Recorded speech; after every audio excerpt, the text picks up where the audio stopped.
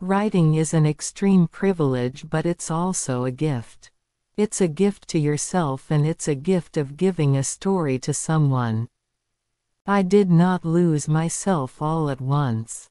I rubbed out my face over the years, washing away my pain, the same way carvings on stone are worn down by water. I was intelligent enough to make up my own mind. I not only had freedom of choice, I had freedom of expression.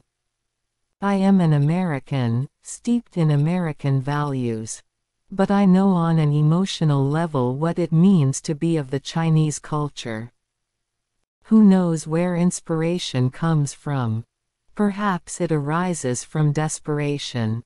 Perhaps it comes from the flukes of the universe, the kindness of the muses. I loved fairy tales when I was a kid. Grim. The grimmer the better. I loved gruesome Gothic tales, and, in that respect, I liked Bible stories, because to me they were very Gothic.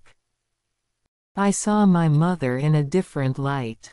We all need to do that. You have to be displaced from what's comfortable and routine, and then you get to see things with fresh eyes, with new eyes. I was shocked, and I ended up contacting 3 academics to find out if it could possibly be that my grandmother was a courtesan.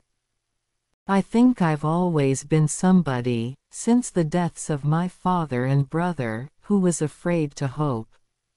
So, I was more prepared for failure and for rejection than for success. No one in my family was a reader of literary fiction.